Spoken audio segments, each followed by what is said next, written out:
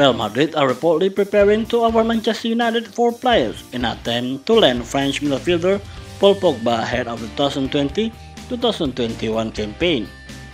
Pogba's future remains the subject of much speculation, but the financial impact of the coronavirus outbreak means that clubs are unlikely to be able to afford to pay a straight cash sum for the World Cup winner. According to The Sun, Los Blancos are still interested in signing the 27-year-old and are ready to offer the Red Devils 4 players in a bid to secure a summer move.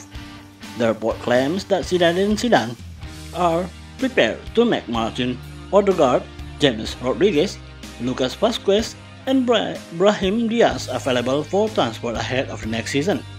Rodriguez, Vazquez, and Diaz have all struggled for regular action to the Bernabeu this term, but Odegaard has excelled during on-loan spell at Real Sociedad, scoring 7 times and contributing 8 assists in 28 outings. Juventus also continue to be linked with a move for Pogba, who will see his current deal at Old Trafford expire next summer, although Ole Gunnar Solskjaer's team do have the option of activating an additional 12 months.